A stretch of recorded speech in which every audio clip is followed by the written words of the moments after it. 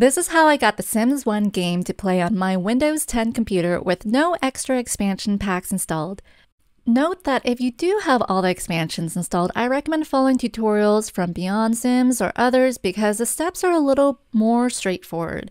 But if you're here and you want to play The Sims on modern computers but don't have all or any of the expansions, this is the tutorial for you. So I'll be going through how to get the Sims Deluxe without additional expansions running, and then I'll go through installing a few expansions and getting it to run smoothly. A quick little disclaimer, this is a setup that worked for me and my system, so results may vary for you. Also, the patch files discussed are not supported by the Sims team or EA, so troubleshooting is very limited. Remember, this is a game that came out over 20 years ago, so we have to get kind of creative to make things work today. So there's three main things you want to have before we get started. You want to make sure you have a CD disk drive. I had to obtain an external CD disk drive for about $10 or $11 for my laptop. Second is you want to have all your Sims disks that you have available in the order that they need to be installed ready.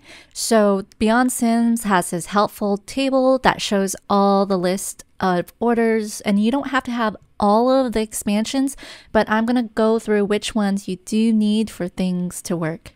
And finally, before we get started, you're going to want to download the Sims individual patch files in the link I have in the description below. This will take you to the video of Computer Cat Tech, where in their description, the very first link is what you want to download. It's going to contain all the files for each expansion, except for some reason it's missing hot date. There is some nuance with installing the expansion, so I'll get to that later, but you're gonna have this ready and unzipped, so it will look like this. To get the game running without any extra expansions, in my case, the Sims Deluxe, you're gonna insert the CD into the CD drive, you're gonna be prompted to install it, and just install it like normal. You're gonna be prompted to install AOL, aka the very first internet, so we could just ignore that. And so once you have it installed, this is where the customization comes in, because if you try to play the game now, most likely nothing will happen. And so you're going to go to the patch files, you're going to find the file that belongs to the type of game you have. So for me, it's under the Sims Deluxe folder. And this probably will work for if you just have the base Sims game too, but I haven't tried it, so I can't speak much about it. Now, you're going to find that folder, and in another folder, you're going to open up where you installed the Sims. This usually is under the C drive, under Program Files, x86, Maxis, and the Sims. So you're going to open the Sims folder. You're going to scroll to where you find the Sims.exe file. So we're essentially going to replace this file, but before you do, let's make a backup of it. And the easiest way to do this is just simply to rename it. I renamed it Sims.old. And so that will essentially make it unusable, but you still have it there in case you need it in the future. And now you're going to copy the patched file and you're gonna paste that into the Sims Maxis folder, the installation folder, where the Sims.old is located. And you're gonna make sure you wanna have administrator privileges so you're able to copy and paste it. All right, so a few more steps to get this working. Now you're gonna right click on the newly patched copied file and go to Properties. And you're gonna go to the Compatibility tab. And here you're going to go to change settings for all users. And then in that window, under compatibility mode, you're going to want to make sure run this program in compatibility mode 4 is checked. So then you can change the dropdown. For me, the dropdown for Windows 7 worked. Other tutorials I've seen, they had Windows Vista work. Those didn't work for me. So you might have to toggle each one of these dropdown settings here to see what works for you. The second thing you want to check is under settings in the bottom part, you're going to check run this program as an administrator. And now that you have those two settings checked, everything else you could stay the same, have them unchecked. click apply and OK. At this point, I was able to get my game to run. However, I still run into issues. For instance, it would run, but every time I clicked out of the game, it would essentially freeze the game, put a black screen, and then the only way I could close it was to do a Control-Alt-Delete and close the application.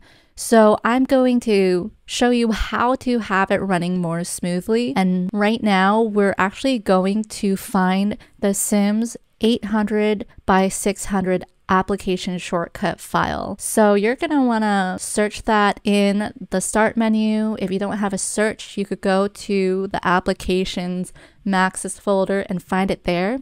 You're going to right click on this shortcut file, and under where it says target, you're going to go all the way to the end and you'll see -R 800 by 600 there. Before that, you're going to type in -W and put a space in between that and the file path. You can also copy and paste what I put in the description and just completely replace the target as well. So essentially what the -W does is makes it open in a windowed mode, so when you click out of it, it doesn't crash the game. And so you'll click apply and OK there. I like to use this shortcut file to run the game for my own setup. There's a lot of different tutorials out there that have custom configurations to run it in even bigger pixels or other applications and downloads you can install to have it run on your computer. But I like to keep it simple and I don't like downloading too many things. So I'm going to show you how I make it work on my computer,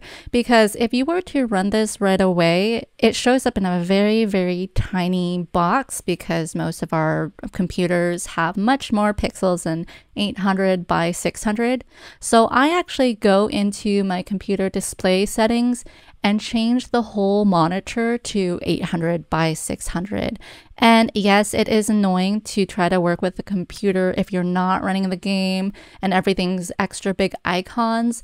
But for me, when I run the game like this, I think it's optimal because it shows well, you can zoom in better, which I'll show in a bit. Whereas if you try to do any custom configuration to make it a bigger setting, it just seems too zoomed out for me. Side note, there is a second application file to run the game in 1024 by 768. I haven't gotten that to work on my own computer, so I just ignore it. So once you have your display settings changed, now you can run the game. It shows full screen.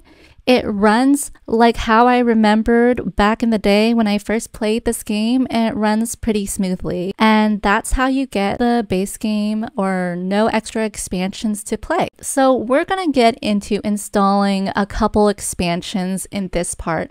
It is a little bit more nuanced and some expansions work better with others, so I'll try to explain that the best I can, because many of you might have some expansions and not all of them. For this, we're going to go back to our handy dandy table, which lists the order that you need to install them. Things to note about this list. It is okay to not have all the expansions, but if you install them out of order, you will most likely need to delete your entire game and start from scratch. So before we move on at this point, if you have any Sims games installed and have been playing them, I highly recommend making a backup. And so the way I make a backup of my save files is I go to the Sims folder in the C drive where the installation is, and there's these user folders, user data folders here, and they are actually numbered by the neighborhood number. So whichever neighborhood you use, make a copy of that folder, the entire folder, and save it somewhere safe. For me, I've only been using the first neighborhood, so I just need to copy the user data with no number at the top. And just make sure that's somewhere safe, because if you delete your entire game, you might have to replace all the saves, you might lose your saves. And I'll make another video of how to configure saves as well and transfer saves, but make sure you have that backed up. So for expansion, some nuances I found. I was forced to actually install all the way up to Unleashed pack to get anything before that to work for the expansions. So even though in the patch files that we downloaded, they have patch files for House Party or Vacation, those didn't seem to work for me if I tried to install them without Unleashed. So that's just one of the weird things that I noticed in my system.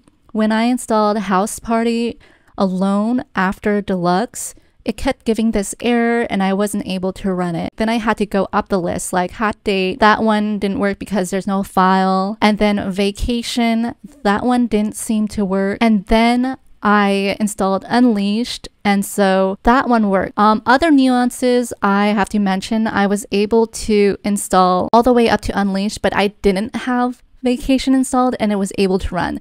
So you can skip expansions here, but it looks like the Unleashed one is the next expansion that actually works without having to install everything. I hope that makes sense and it's not too confusing, but just note that you might have to have Unleashed installed if you want to use any of the other expansions. You might be able to have it work with Superstar and Making Magic as well. I don't have those installed yet, so I haven't tested those out. But for me, Unleashed was a necessary pack or expansion to have all the other expansions work.